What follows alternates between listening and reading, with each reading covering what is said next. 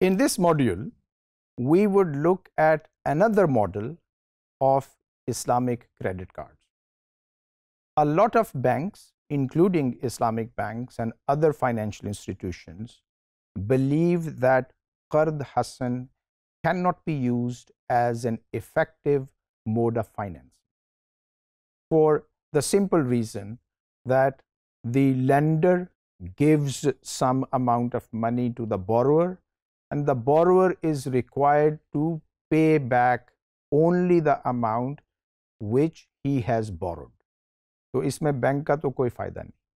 This is why Qard Hasan is in general not considered as an effective Islamic mode of financing.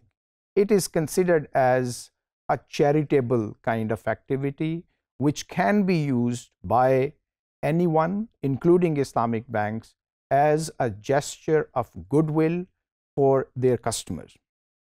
One Islamic bank in Jordan actually used the concept of Qard Hasan to come up with an Islamic credit card which was actually very successful, at least at the start of the product offering. ये कैसे हुआ?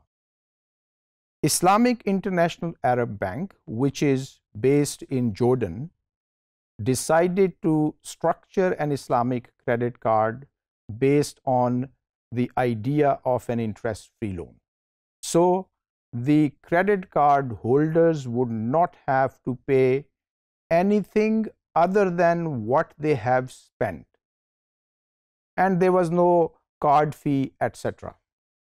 The bank actually made this a financially viable product with the help of a third party. In Jordan, like in so many other developing countries, governments would like to promote financial inclusion. Financial inclusion क्या है? Financial inclusion ये है कि तमाम आबादी वो बैंकों के साथ अपने accounts खोले. i.e. the people should come into banking net. They should have access to financial services because access to financial services is considered as a good thing for economic growth and development. So that third body, they wanted to promote financial inclusion in Jordan. So Islamic International Arab Bank came up with this interest-free credit card, making it available to those who did not have a bank account. So they said, you can enjoy this facility from us if you open a bank account with us. So the objective of financial inclusion was achieved. Under this product, IIAB would benefit from transaction fees.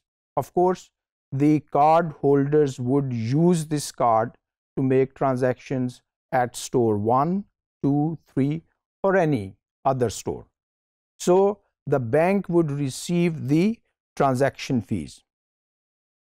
Additionally, the bank would draw down from a facility offered by an independent organization for each dollar spent using the card.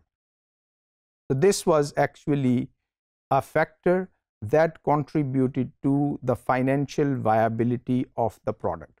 So in addition to the transaction fees, the bank actually benefited from the facility offered by an independent organization. The management actually used this card as a pull factor to cross-sell its other financial products to the cardholders. कैसे? Bank ये कह सकता है कि अगर आप 1 साल तक ये कार्ड यूज करेंगे and you don't default, then you would be eligible to apply for car financing, you would be eligible to apply for home financing, and you would be eligible to have access to other financial services as well. ये stage wise भी हो सकती हैं. For example, the bank may say that if you use this credit card effectively without defaulting, then after 1 year, we would be able to offer you car financing.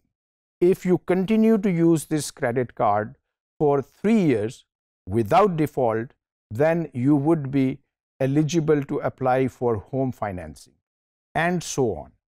So this product actually became a very successful product in Jordan, and for this, the bank was awarded an award by an independent organization in the United Kingdom.